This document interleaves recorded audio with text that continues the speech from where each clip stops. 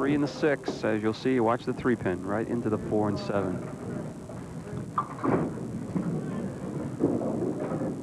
Oh, big second ball, or big ball on his second box, too, as he goes over and fires the strike on lane 31, Brooklyn side. Kind of just threw that one, turned away like he knew it was going to happen. Gary Carrington, first, third, and fourth frames. Another 9-drop. Most of them seem to be coming on lane 32.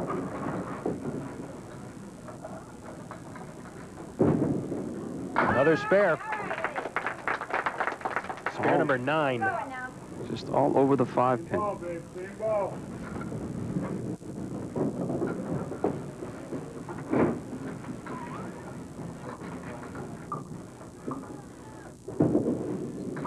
Oh, there it is. You knew it was only a matter of time. Both bowlers with strikes up in the 4th. Gary Carrington with the lead, and we're back with more on Stars and Strikes in a minute.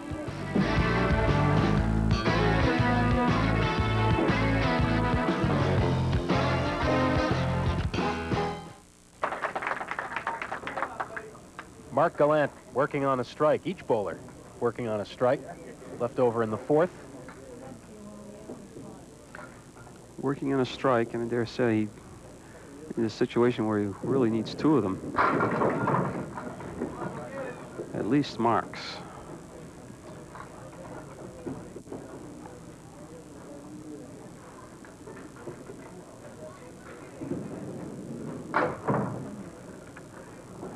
Eight on the strike, 45 through 4.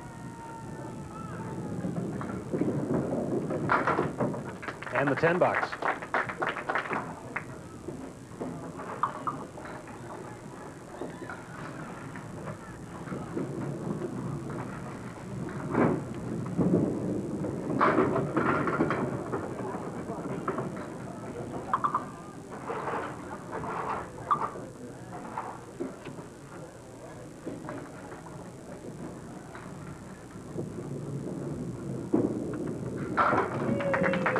Spare up for Mark in the 6th.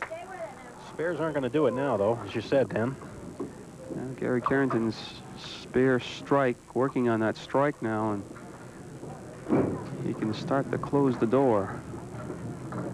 Leading by 33. 4 horsemen right, 1, 3, 6, and 10.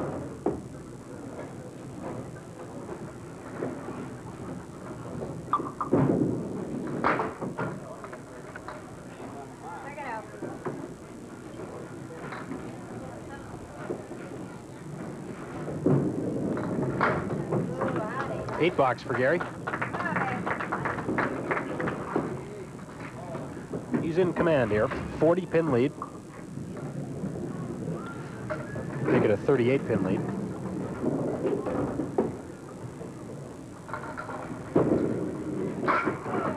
Head pin again. Got a very nice mix that time on a light hit.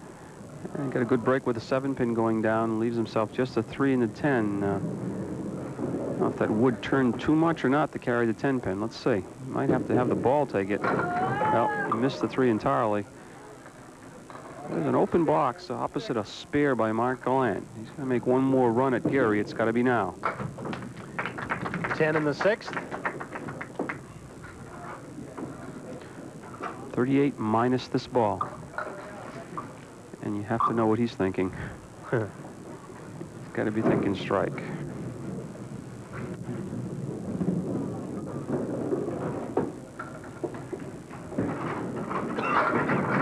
Good enough for one, but the 7 and 10 left.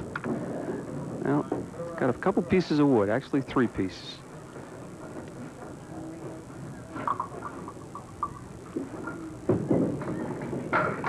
Not quite. Sent 2 pieces of wood over there, but not far enough to get the 10-pin.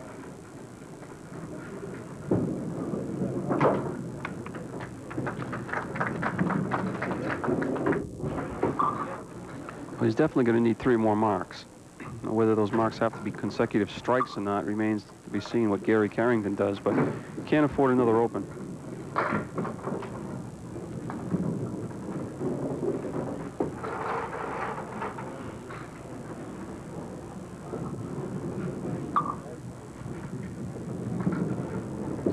Mark's just been struggling to find the range all day.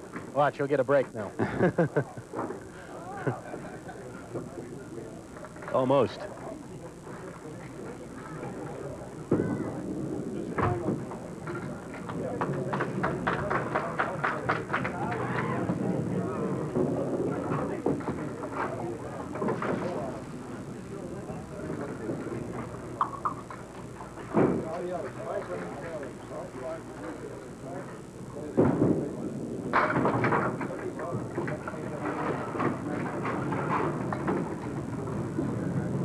The 1, 3, and 10.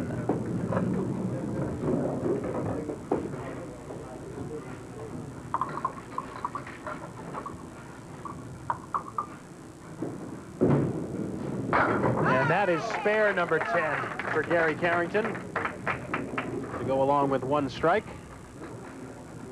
Plays it on the left side of the head pin, just a domino effect all the way into the 3 and eventually the 10.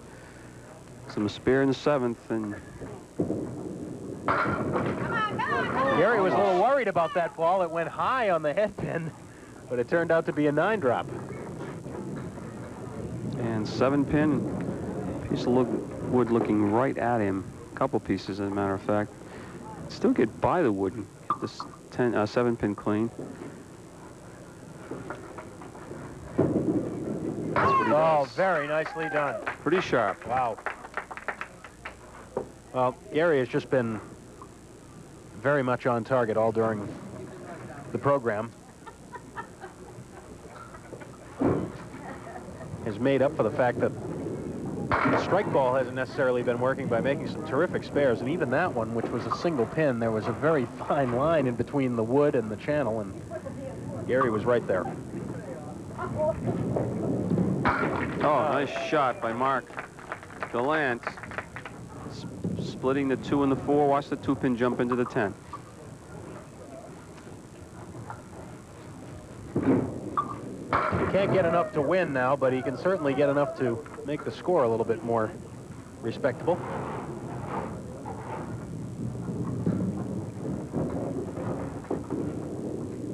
There's another spare. 119 plus a ball.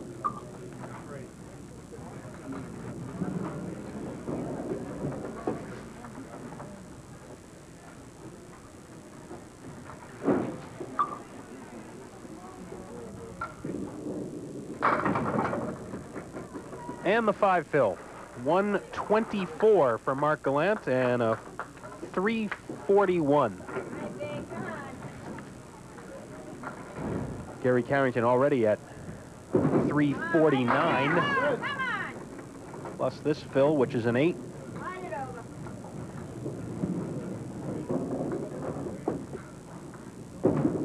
See if Gary can throw this one over. Not quite.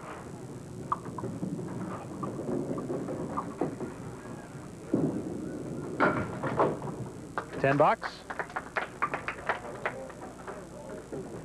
Gary Carrington will be coming back next week to face Chuck Langlois, our number 3 seed out of Concord, New Hampshire. Ouch. Well, the good news for Gary is he doesn't have to make this shot. But I wouldn't bet against him, the way he's been throwing today. Ooh. The 4 and the 9. See if he gives it another try here. Last ball of the day. Nope, just takes the 1. 127. And a 3-game total, 376. Gary Carrington with the win here in week 1 over Mark Gallant. We'll be back to talk with the bowlers and have our bonus ball contest in a minute. Don't go away.